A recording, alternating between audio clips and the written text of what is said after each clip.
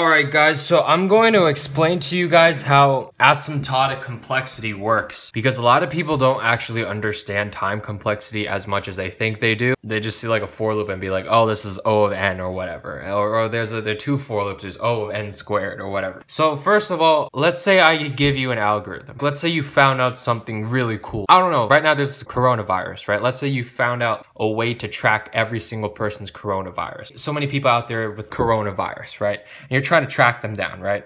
And you finally developed this novel algorithm that just able to track down all these people. Well, then how can we measure the speed of this algorithm on other types of devices, right? Because like one device could be way faster than the other. One could be processing way faster, and like faster CPU time might take, some slower machines might take slower, right? So what do we do? Well, what do we do first? We're gonna do is that we're gonna give you a bunch of data points, okay? And then we are going to calculate the time it takes for every single data point. So let's say I give you a certain number of data points. This is called n, whatever the input side, right? So like 10 data points, 10 to 20 data points, whatever. And you are going to calculate the time for every single one. You measure it, you measure the time, you measure how long it takes for this algorithm to run. And then what do? We graph every single data point with whatever time. So like, let's say we might get something like this. All right, maybe your algorithm does something like that, okay? This is after when we graph everything. Well, we can't really analyze this, right? We can't find the speed of this, right? So what do? We approximate it, right? We approximate it, we create a mathematical approximation function using your algorithm. So then it might look something like that. Let's call this f of n. Let's connect all the dots. It might look something like that. This function might have some crazy, I don't know, ridiculous 5 sine square of, I don't know, 3.2 pi x plus, I don't know, some weird starting value, tan inverse of whatever pi, or something like 24 or whatever. This function might have some ridiculous, crazy thing. And what could we do with this? Very hard to analyze some crazy constants that you have interfering with this algorithm. So what do? What computer scientists do is that they find a boundary, okay? They're gonna bound whatever function between two lines. Let's say this is your function. We're gonna bound it between here, and we're gonna bound it between here. So if we bound this function between these two lines, it is much easier to analyze it. And when our input size becomes way too much, if our input size goes 1 million users or 1,000 or 100,000 or a billion people, it's much easier to find the time it takes to do this. You might be able to change your algorithm and do whatever it wants. And let's call this first point C1, g of n. C1 is just one constant of this function g of n that we bounded it to. And then what we do is we try to find a function so that you could bound it to, such that exists two constants that it's between. So it's the exact same function as the original one, this and this, except there's just a different constant. So then if we're able to bound it between these two lines, exact same function, just with different constants, it is much easier to analyze if you think about it. So what do we call this? We call this theta notation. So f of n is now bounded between theta of g of n. So what does that mean? It means that it is within a constant factor of a tightly bounded of f of n. So that means that g of n is a asymptotically tight bound for f of n. With this, first of all, we know that g of n cannot be negative, okay? If it's negative, that doesn't make much sense. Even this function just doesn't make much sense, because if you input a million users, your time it takes to run is going to increase. If it's negative, that means you either run on a supercomputer or something where it gets faster while there's more data points to process. That doesn't make any sense. So we know that this has to be non-negative, okay? It has to be positive. That's what theta g of n means. Theta g of n is equal to f of n if there exists c1, c2, positive constant, and n0. N0 is all these, a starting point when all these connected to each other, okay? Such that it's between 0, C1, G1, 0, C1, G, N, 0, and f of n. So f of n is between these, for all n that's greater than or equal to n0. This means such that, by the way, if you don't know the notation. Theta g of n is equal to f of n if there exists two constants, C1, C2, that bounds it between it. C1 times g of n is less than or equal to f of n, and f of n is less than or equal to C2 times g of n, okay? That's what this theta notation means, okay? So And you could figure out all the values of what it is. But let's look back at this equation. Let's look at these constants. As you can see, if you were to continually graph many data points that they figured out, you could actually see that most of these values, constants at tangent inverse pi and sine square 3.2 pi, those don't matter anymore as we reach more infinity. What really matters is the constants that bounds g of n and c2 of g of n. Okay, that's what really matters. So we could actually throw those away. So these constants don't matter anymore. So we actually could just call it theta of n. And the reason why it's theta of n is because there exists two constants that is going to bound n towards f of n function. Okay, so f of n is approximate to theta of n.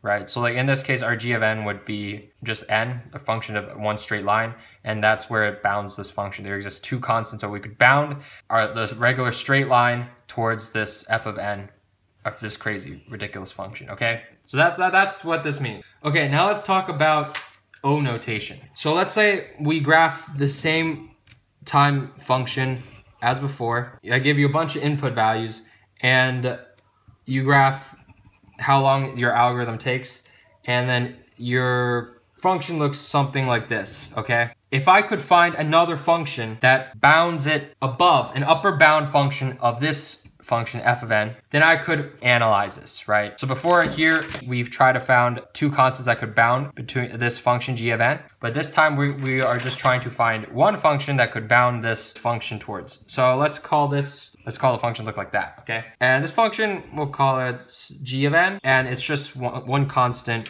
multiplied. Well, we call g of n asymptotic big O notation. Big O notation, O of g of n is going to equal to f of n if there exists a constant c1 multiplied c1 and n0. N0 is just like a starting point here. We'll call it where they both cross.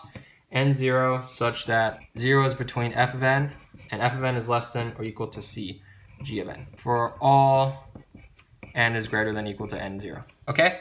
So when we say this is a big O of n squared or big O of n, it means that there exists like if when we say the time complexity is big O, so this is big O notation, big O. When we say something is big O of n, it means that there exists a constant multiplied by n that bounds this your algorithm's time function above it, okay?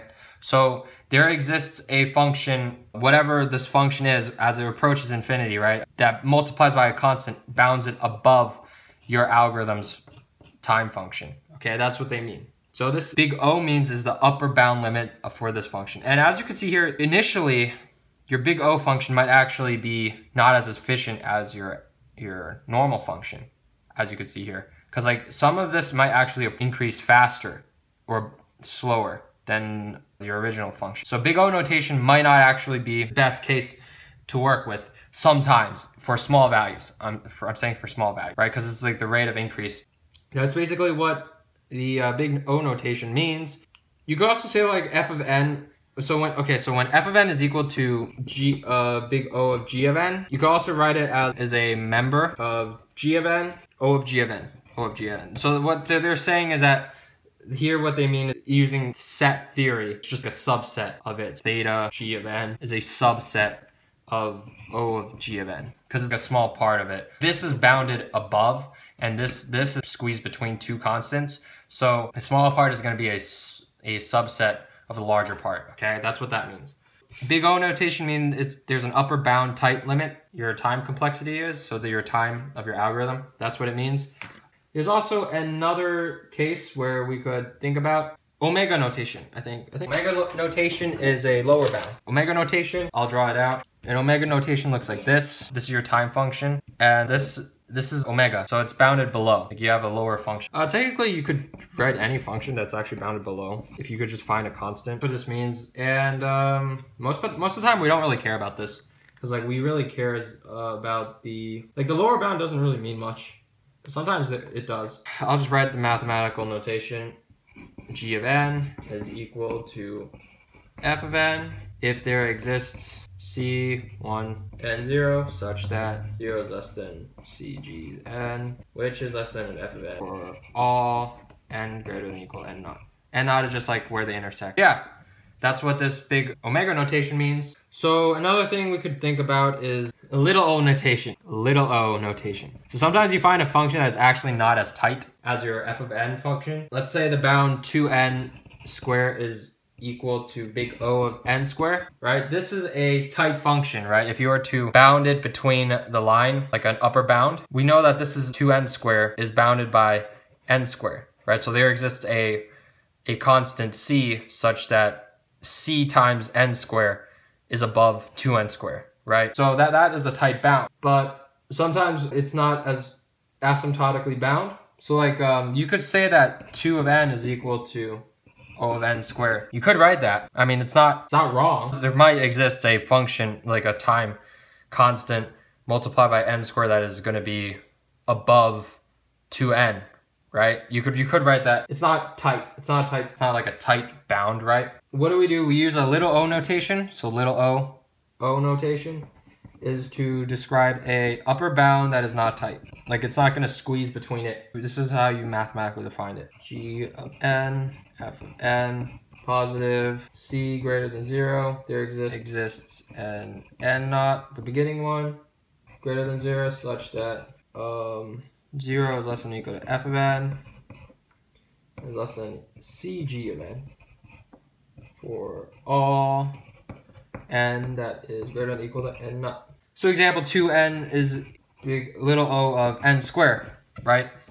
There exists a constant multiplied by n squared that is above 2n, and it's not tight. Like it's not a tight bound.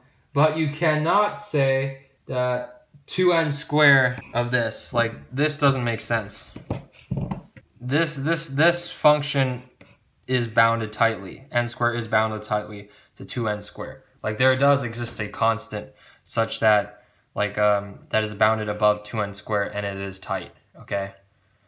So yeah, that's all of the asymptotic notation. You might say that the big O notation of big O and little o are similar, but the main difference is that the bound holds for some constant c, but in the little bound, the boundary holds for all constants. So this is similar to big O notation, but so the main difference is that f of n, we say f of n is big O of g of n times g of n, right? This bound is true for some c greater than 0, but for little o, we say it's bounded for all c. So little o of g of n, this is bounded, f of n is less than the constant c times g of n for all constant c greater than 0. In little o notation, f of n becomes insignificant relative to g of n as it approaches infinity. Excuse me. But yeah, that's basically it. We can talk about the rate of growth for each function. All right, guys, so if we look at this picture here, this picture shows every single big O notation of every single running time of a function of big O of f of n. So if you look at this notation, we see that n factorial is the worst. And the reason why is because it grows very quickly. Like the time it takes, like the rate of change, the time for the values grows way faster in terms of time compared to the other functions. So like this time grows way faster compared to O of c of n, O of c to the n. Okay, so O of c to the n means an exponential function, right? So like O of 2 to the n or 3 to the n, right? Finding like brute force algorithms that uses a lot of time complexity, right? The algorithm grows really fast. And let's look at this graph, O of n to the c. Okay, this is a polynomial graph. So O of n to the c is like O of n squared, n third, n fourth, and those values are like using like a certain number of loops O of n squared is like using 2 for loops. If you like traverse all the way through both of them, that's like O of n squared. O of n cubed might be like use 3 for loops. O of n fourth, stuff like that, like exponential, not exponential, polynomial time, O of n to the c. And then here we have O of n log n, and that's like the time complexity of quick sorting algorithms, good sorting algorithms. O of n, this is a good time complexity of, it uses the it's like linear, it's like one pass takes through is a good time complexity. Uses 1 for loop, so very efficient as it approaches larger and larger. Then we have O of log n, which is also very good, very good. It's better than O of n because like it doesn't, the time it takes does not approach that, the time it takes doesn't approach that much when it goes to infinity. And then we have constant O of 1, and that's the best because it only takes like I don't know, takes very constant time. So like that means when we say constant time, it means like it runs like 5 seconds, 6 seconds, 7 seconds. Like no matter what the input size is, it'll still run 5 or 6 seconds, right? 5 seconds, 6 seconds. And there are some algorithms that are like that, right? Like where if you just turn it on, it just automatically is on, right? Like algorithms that are constant, it just uses a certain number of space. So yeah, that's all the graphs of the time complexities of O of n, and I explained all the time complexities. I hope you guys enjoyed this video. Rate, comment, subscribe. I'll check you guys later. Peace.